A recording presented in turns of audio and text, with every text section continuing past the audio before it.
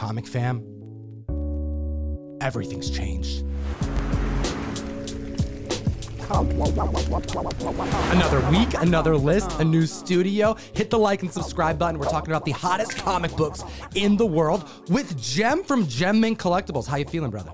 Everything's changing over here as well, but we'll get to that in just a little bit. Number 10 on the list, we have Amazing Spider-Man 57 from 1968, the first meeting of Spider-Man and Ka-Zar. Ka-Zar, Namor, does it really matter anymore? We have multiple copies selling and have been on the uptick since Doctor Strange Multiverse of Madness. We caught what looks like a glimpse of the Savage Land in Doctor Strange Multiverse of Madness. During that multiversal freefall scene, are we gonna get the Savage Land in the X-Men? Well, we have a T-Rex, and recently the discovery of the underwater civilization of the Talokan in Black Panther Wakanda Forever. This could be another opportunity for us to be introduced to a additional lost city from comic lore. That's a good point. There are a total of 1,101 slabs on the CGC census, 2.5s, 127 9.0s, and 116 9.2s. There are 98 copies at a 9.4. The record high was set in January of this year for $645. Last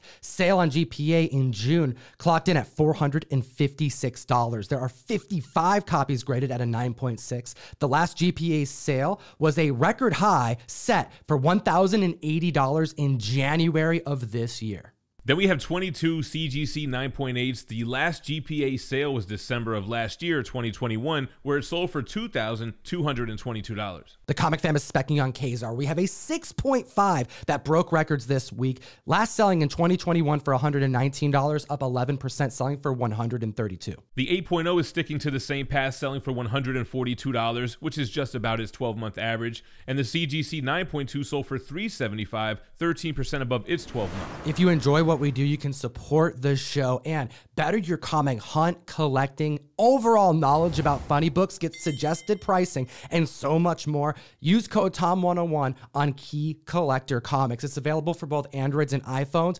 Get access to the information we cover in our videos before we hit the mic. Speaking of X-Men and the Savage Land, moving on to number 9, we have some more mutant madness. We have Nick's issue 3 from 2004, the first appearance of Laura Kinney, X-23. X-23 made her debut in X-Men Evolution, the animated series, in 2003, and we are seeing multiple grade points trend upward, not just this past week, but really this past month. Since the rumors started circulating, fan casting has been done. We have seen an addition in the last 3 weeks of 29 slabs added to the census. Yeah, that's right. We just talked about this book 3 weeks ago on the Hot 10, and we have 4 strong performers to report on. A 6.5 that sold for $346, 16% above its 12-month average. A 7.0 which stayed about the same, selling for $370, and a 7.5 that sold for $425, which is 23% above its 12-month average. The 8.0 is trending up 7% this past week, selling for $450. When this made number 8 on our list 3 weeks ago, the 9.8s were hitting nearly 1,300. Now recent sales shows it at 1,400 strong. I think X-23 is a safe bet. Not only do we have Deadpool 3 coming with Hugh Jackman reprising his role as Wolverine, you know we're going to get Wolverine and X-Men content, so X-23 is bound to show up. Could it be X-23? Dakin? Are they going to recast Logan altogether? A lot weighs on Deadpool 3. I want to hear your thoughts in the comment section below while we take you to number 8 on the list. A second print of Batman 608. We're talking Hush. Iconic imagery by Jim Lee. This is something that they make statues out of. And could we get the Hush in live action with this new Batman reboot? Quite possibly so. I mean, the Matt Reeves Batman film used that as a major plot device. The killing of a reporter named Elliot, a tribute to the character in the comic books. And this is known as one of the best Batman stories of all time. Easily one of the top 10. We have a scarce comic book as well. 8.0 record-breaking sales, selling for $134 in June, up 11%, hitting $149. The 9.6 trending at $320, 17% over its recent 12 months. And then we have a 9.8 selling for $635, 2% over its recent 12 months. The 9.8s hit heights of $810 October of this year post-film. It's down, but not by much. We have a lot of data on this book. We could look at the first print and the second print here. The first print has 2,199 copies on the CGC census, whereas the second print has about half, 1,278. Even when you look at the CGC 9.8, there are 1,281 in that first print and only 498 when it comes to the second. There are 555 copies of the first print on the census and 361 of the second print. And when you consider that we are talking about the comparisons between a first and second print, that tells you that the production of the books alone means that there is a scarcity leaning towards one copy over the other. The census count just proves it. At the list at number 7, we have Amazing Spider-Man 129, a major Bronze Age key, the first appearance of Frank Castle, the Punisher. I'm loving what Jason Aaron is doing with this Punisher run right now, and we don't have any real news or anything going on with the character. It could be somebody speculating that we'll eventually get Frank Castle in the MCU, or it could be someone who just picked up a blue chip Marvel key. We have a 1.0 record-breaking sale for an incomplete copy, so this is as cheap as it gets for a Marvel blue chip book. Last selling for $420 in 2014, up $660, all because of a coupon being cut out. And with a census count of almost 14,000, it's nice to have this little variant to distinguish it from that larger run. We have a 3.0 Mark Jewelers that sold for $420 in 2020. It's up 138%, selling for $1,000, which is also about what the regular edition goes for. Oh, snap. So someone basically got a Mark Jeweler ad insert for free, because that's like what the price typically is for a 3.0. We also have a 5.5 that came to market, last selling in 2019 for $725, up $203, selling for $2,200. Now, a standard edition in that same grade goes for about $1,400 to $1,500.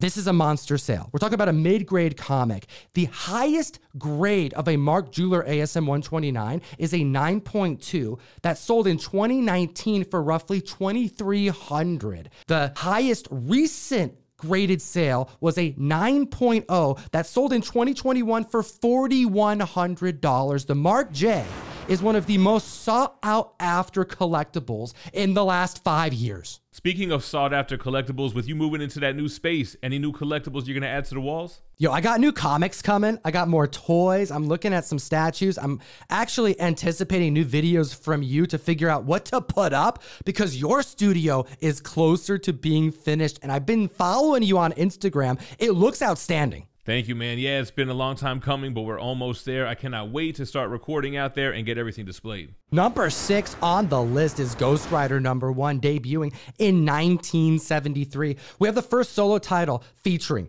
Johnny Blaze, Ghost Rider, and we also have the first cameo appearance of Damian Hellstrom, who I mentioned because he's going to be accompanying Hellcat very soon in her own solo series. I digress. We have comic books that are trending up.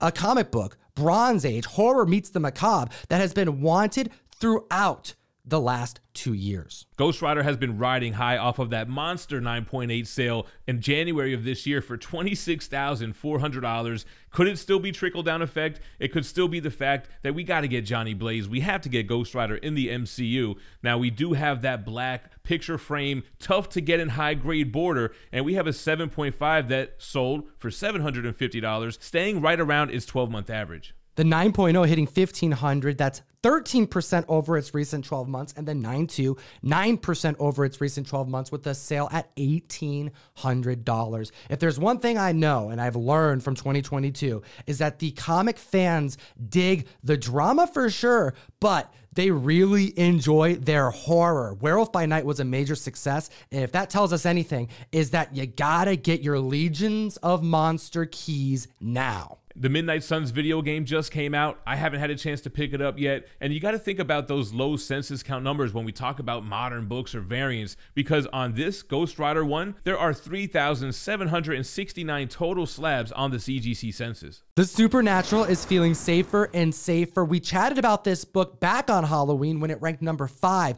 on the Hot 10. Since then, there has been an uptick of 106 slabs added to the census, as well as an additional 9.8. Big recommendation to the Jed McKay Ghost Rider run this year, an essential read, one of the top comics being produced by Marvel right now. Totally agree. I've been digging that run myself. Just covered this week's video in my latest New Comic Book Day reviews. Moving on to number 5, another book that has been familiar on these lists in the past few weeks. We have Hulk issue #1 from 2008, the Red Hulk, y'all. We were talking about Hush moments ago, created by Jeff Loeb. Another creation of his was the Red Hulk. General Thunderbolt Ross, taking on that red skin, possibly going to be portrayed in full by Harrison Ford. Will he go full Red Hulk? Well, we know he's going to be portraying the General, and this book has been hot ever since the announcement. And we have 3,325 slabs on the census. If you're keeping track, that's 105 more since it was on the Hot 10 6 weeks ago. Now, this book has been hot ever since, but keep in mind, since the Thunderbolt spec started, the record high this book reached was $750 in November 2021. 9.8s are selling for around $320, so this may be an optimal time to buy. I can't imagine it going much lower than that. We have an 8.0 selling for $70, 23% over its recent 12 months. The 9.4 going for $128. Up 21%. The 9.6 selling for $166, 11% over its recent 12 months. And then that 9.8, as mentioned, selling for around the $370 marker, 14% over its recent 12 months. Yeah, I agree with you. Sticking around that $350 mark when it's hit upwards of $750, I don't see any reason why it can't make it back to its former glory. Bringing us to number 4 on the list, a character that is in the rumor mill of also joining the MCU. We got the Sentry, issue number 1 from the year 2K. We also have the first appearance of the Void, his alt persona, his evil persona, which is why he is being speculated upon. Rumor is that the studios are looking for a anti-Superman type to be portrayed on the screen, possibly to go up against the Thunderbolts. Could it be Sentry? And I think, if anything, this shows the community's wish to see this character more than anything on the screen. Huge fandom for this character, but there's also a lot of spec on Squadron Supreme, Hyperion, which is a great possibility too, considering the Thunderbolts is a team of characters. There's gonna have to be more than one character, or possibly just one super bad. 1,189 total slabs on the census. That's one more than when Tom reported on this just under 2 weeks ago on the trending list. There is a San Diego Comic-Con variant, and we had a CGC 9.8 hit $350, 27% above its $275 average. We have a 5.5 breaking record selling for $50 this week, 39% over the last time it sold back in 2020 for $36. That just shows that people are buying anything they can get. The 8.5 is going for $85, 15% over its recent 12 months. The 9.6 hitting $215, 19% over its recent 12 months. And the 9.8 hitting $400. That's 7% over the last year. And I am just like the rest of the comic readers and fans. I want to see Sentry rip Carnage in half. Damn it, I want to see him get ripped in half by Null. King in Black, baby. Moving on to number 3 on the list, we have Avengers 144 from 1976. This is where Patsy Walker becomes Hellcat. Now, Patsy Walker already played a huge role in the Jessica Jones Netflix series. Will we be getting those characters back? She also does have ties to Damian Hellstrom. One of the best parts to come out of the Iron Man series, and getting their own series soon, and we'll be featuring Damian Hellstrom. I digress. We have an 8.0 selling for $105, 11% over its recent 12 months, an 8.5 hitting $120, 3% over its recent 12 months. The 9.0 selling for $175, 28% over its recent 12 months. You seeing the trend here? We have an increase of copies sold of 271% week over week. And it didn't stop there, as we get some high grades on the list. A 9.2 selling for $250, 36% above its average. The 9.4 selling for $350, 20% above its average. And then the 9.6, which went for $500, putting it 12% above its 12-month average. This is one of those books that at a 9.8 only comes up maybe once a year. So that means when it does, it may break records just because members are willing to pay that extra amount to secure a copy they may not be able to get for quite some time. There are 23 on the census. The last time one sold was for $1,440 July of this year. The record was set in 2018 before the comic boom for $1,900. I know we got David Mack and Peach Momoko exclusives for the December mystery mail call, but I hear you're adding a third book. That's right. We got 3 exclusives this month. Demon Wars, Shield of Justice, Peach Momoko, Mystery Mail Call exclusive, David Mack on Ninja Funk #1, trade dress, foils, virgins, and medals going out at random, 1 per box. And the third, Mr. Easta, variant cover done by Nate Made It, a Johnny the Homicidal Maniac homage. ComicTime101.com to support the show and join the community. Number 2 on the list is Omega Men number 3. We got more Lobo selling. The main man himself can't stay off this list. Ever since we heard the James Gunn news, ever since we got the Jason Momoa rumor mill, we've been seeing this book show up, and it's not a scarce book. There are 7,600 total slabs on the census, which is why it's so easy to find. 7 more since we chatted about this a week ago have been added to that census, and the 9.8 is approaching its all-time high of 456, and we haven't seen that happen since November 2021. We have a 7.5 up 9%, selling for 70 this week. The 9.2 selling for 110, 26% over its recent 12 months, and the 9.4 hitting 144, 48% over its recent 12 months. And it didn't stop there. The 9.6 sold for $250, 81% above its average. And then the 9.8 selling for now $395, 24% more than it was selling on average. Creeping up every single week in multiple grade points. That's what lands comics on our list. We have a lot of spec on Lobo, but a lot of individuals who may not be as familiar with who's drawn Lobo, who's even written Lobo. So I'll give you a tip. Read and collect anything that Simon Bisley was attached to. Which brings us to number 1 on our list, the hottest comic book in the multiverse. It's following trends just like number 10 did, but not first meetups. We're talking TV nostalgia with Star Trek issue 1 from 1967. Out of this multiverse, more like out of this galaxy, we have the science fiction premiere issue debuting in 1967. And a lot of members probably wondering, why is this comic hot as hell? Why is it leading the Hot 10? This book has made our Hot 10 list multiple times in the last few months. And it's all because of the sole 9.8 copy and 5 9.6s that exist. Very low census count. Back in 2015, the 9.8 set the record at $40,500.